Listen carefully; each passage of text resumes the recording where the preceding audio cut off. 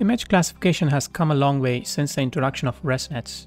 Several modifications of ResNet have been proposed, which when benchmarked against the ImageNet dataset show better and better performance. The model called EfficientNet has been the state of the art for quite some time now. This week, let's have a look at the new architecture called the NFNet introduced in this paper, High Performance Large-Scale Image Recognition Without Normalization from DeepMind. It does not have the batch normalization layers, and hence it simply is referred to as NFNets and yet beats EfficientNet. In this video, I'll be starting with a brief overview of batch normalization, followed by the drawbacks of batch normalization and the benefits of it. We will then look at gradient clipping and then the adaptive gradient clipping, which is the main contribution of this paper. And of course, we'll then look at the results and the architecture of NFNets.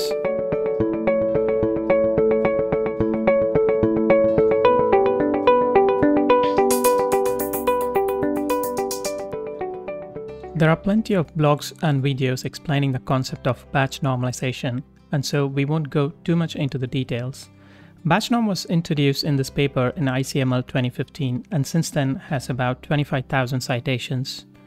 When we typically pass input data through a neural network, the data is usually normalized, with the mean of all the inputs lying at the center, and the variance is usually 1. When this data is passed through the network, the mean gets shifted away from the center, and even the variance is no longer about 1. So batch normalization, as the name says, introduces a normalization layer so that the output from the layer becomes normalized again, with the mean shifted to 0 and the variance of the data get back to 1. And it is quite a common practice to use batch norm in a residual block of ResNet. These residual blocks are then stacked together to form what is called the residual network, or simply the ResNet. So a major problem with batch norm is that you need to treat training and inference differently. While you're implementing deep networks in, say, PyTorch, you might have noticed that you set the model to train or eval mode. That is mainly to take care of the batch norm layers during inference. Another major problem in deep learning is reproducibility. When we train the same model architecture on two different hardwares or GPUs, we often find the results differ, and batch normalization seems to be one of the main contributors. Lastly, when there are batch normalization layers in your network, it can only be trained with large batch sizes. As the batch size decreases, training becomes extremely hard and becomes impractical. Now that we know the drawbacks of batch norm layer, the question is, can we not get rid of the batch norm layer and simply use the conv and ReLU layers? For this to happen, we need to first study the benefits that the batch norm layers bring. Once we understand the benefits of batch norm, we can try to mimic the characteristic of the layer, either in some other layers, or we can even introduce novel layers that replace the batch norm and act as the batch norm layer, but not exactly the batch norm layers. So let's first look at the 4 benefits of batch norm layers before we try to mimic them. If we look at this example residual block, with each block having a conv, ReLU and batch norm layer in sequence, the batch norm layer has this division by the variance of the batch, due to which it gets a scaling effect. And this effect is applied only in the residual path and not on the skip path. So the severity of the residual path is reduced. This implies that we can now connect several residual blocks together and train easily. The second benefit is that whenever we input the data to the network, the data is nicely normalized and the data is centered around 0. But when we look at the output of any intermediate layer without the batch norm, the data is shifted away from the mean. The moment we introduce the batch norm layer, the data is shifted back to the center and the mean once again becomes 0. This is a very nice property and it's very much desired in machine learning. A third benefit that the batch norm also has is the regularization effect. So the batch norm computes two parameters. One is the mean and the other is the variance of the input batch. If we look at the mean of the entire training data, its mean is not equal to the mean of a single batch. Similarly, if we look at the variance of the entire training data, it is not equal to the variance of a single batch. In short, we can say that the calculated mean and variance are noisy. And this noise effect is similar to the other regularization methods like dropouts, which introduce noise by switching off some nodes during training. And so, batch norm is believed to bring in regularization effects to the network. To understand the fourth benefit, let's look at this loss landscape, and let's assume we are moving down this landscape to achieve a minima. Now, if the batch is small, it will be biased because it has only a few samples. So the loss computed will put it a long way and produce a steep descent in a direction that is not too beneficial.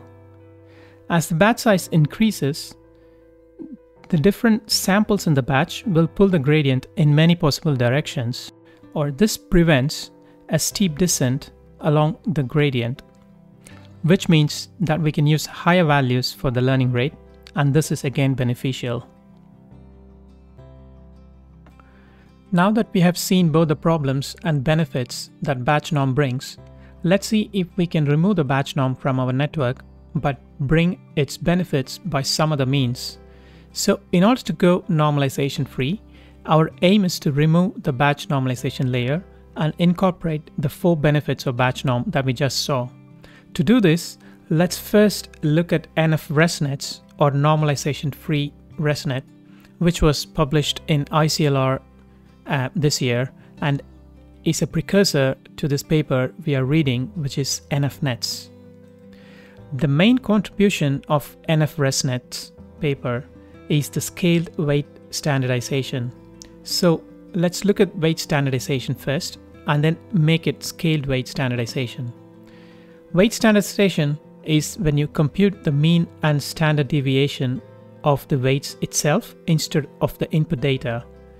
As you can see in the figure, the normalization resembles that of batch norm, but because we want to get rid of the batch norm layer, we standardize the weight of the layer to compute W hat. So if we consider a tensor with I, j as the dimension corresponding to C and N in batch norm, then W hat is computed by simply subtracting the mean of the ith layer and dividing by the standard deviation of the ith layer.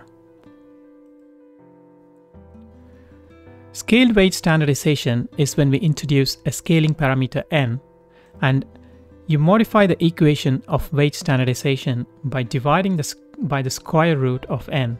Here n is the number of inputs that the layer can accept. By introducing the scaling factor, NFResNet was able to do a decent job without batch norm layers.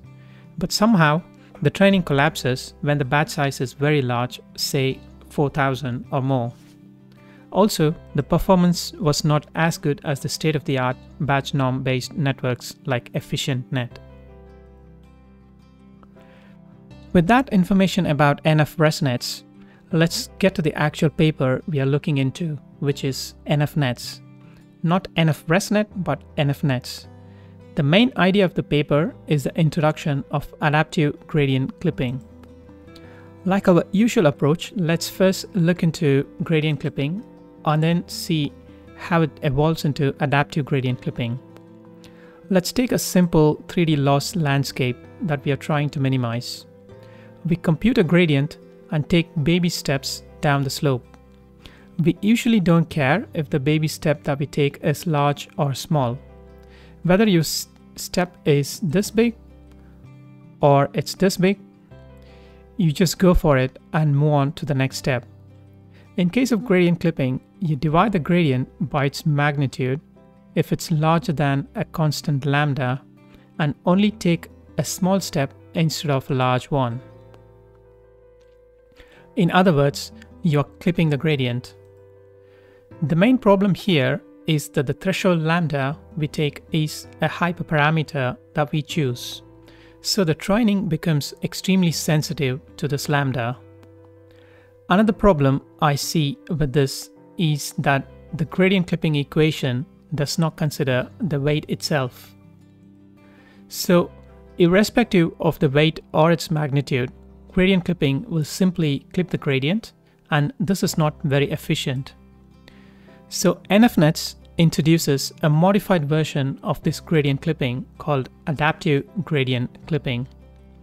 In this, the authors introduce the magnitude of the weight in the gradient clipping equation. The intuition is that for any given layer L, the ratio of the magnitude of the weight Wi and the magnitude of the gradient Gi gives an indication of how much the gradient will change. To understand this, let's take two cases with simple toy examples. Let's fix the threshold lambda to 0.3. In the first case, let's say the magnitude of W is 8 and the magnitude of gradient is 2. In this case, gradient clipping doesn't happen because the ratio is less than the threshold lambda. However, in the second case, the magnitude of our weight is 6 and the magnitude of our gradient is 2.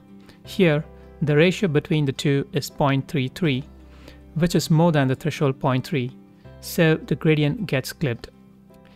To see how clipping now depends on the magnitude of the weight W, so this is adaptive gradient clipping, as the clipping adapts to the weight. But what I'm struggling to understand here is how this gets rid of the dependency on lambda. Because the argument shown in the paper is that the gradient clipping, the training stability is sensitive to the choice of lambda, and so we need adaptive gradient clipping. But in adaptive gradient clipping, we still have lambda.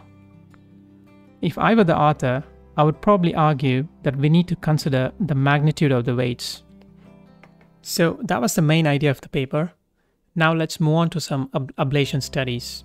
The first plot here shows the comparison of our well-known ResNet versus the NF variants, namely NFResNet and NFNet.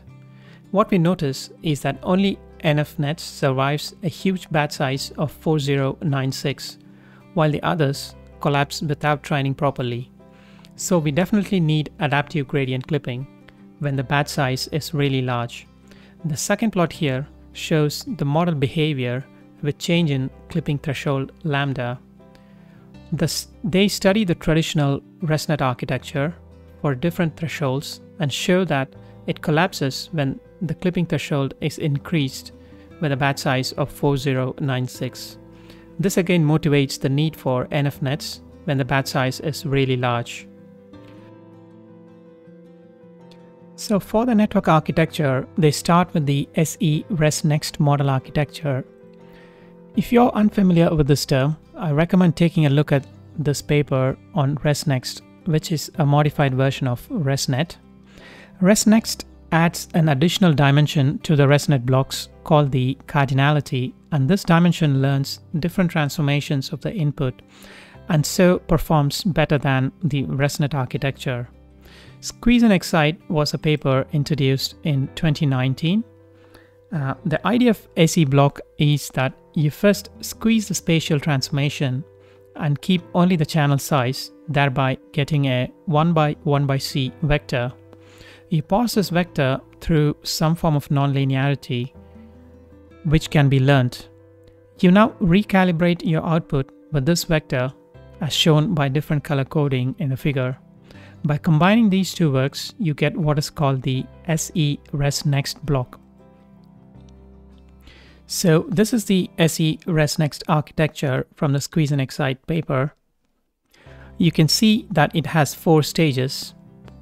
At each stage, there is a multiplier indicating the number of blocks at that stage, and it's a nonlinear increase with the first and last stage as 3 and the middle ones 4 and 6. This does not quite seem to capture high-level features in the initial layers and low-level features in the later layers. So in NFNets, they changed this to be multiples of 1, 2, 6, and 3. They call the basic network F0, and then the derived bigger networks as multiples of these numbers, as F1, F2, etc. The second modification they do is that of the channel output at each stage. This is completely empirical. They found out that the best place to add model capacity is at stage 3. So they increased the number of channels from 1024 to 1536 at stage 3. But in order to compromise computationally, they reduced the channels at stage 4 from 2048 to 1536. So these are the results presented in the paper, and no surprises here. NFNets seem to do better than some of the state-of-the-art networks like LambdaNet, BotNet, and data-efficient image transform, or the DATE in short. So that was NFNets, which is one of the first papers that goes normalization-free by removing the batch normalization layer, and it beats the state-of-the-art networks that have batch normalization layers in them. Thank you very much for watching, and I will see you next week.